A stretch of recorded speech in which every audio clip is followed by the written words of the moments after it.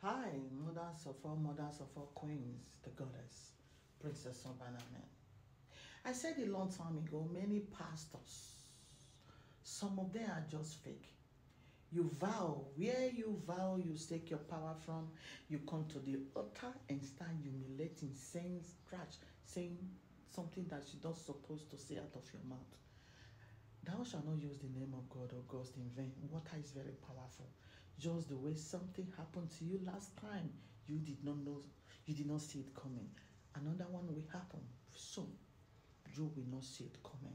Anyone that brag with the name of the ghost or God,